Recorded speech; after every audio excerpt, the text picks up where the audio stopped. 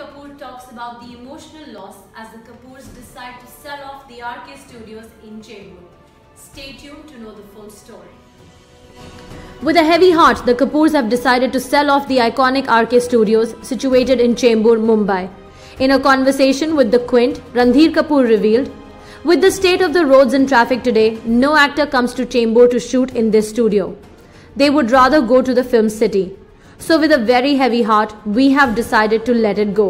My whole family is very sad, but there's no other way."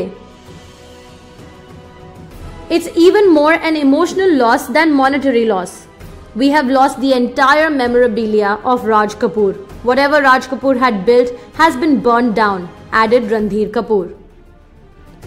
With the studio going up for sale, it's pretty much the end of an era in Bollywood. The illustrious RK Studios was set up by and named after Raj Kapoor. It was founded in 1948, a year after India gained independence. The first movie produced by the banner was Aag, and it did not perform well at the box office.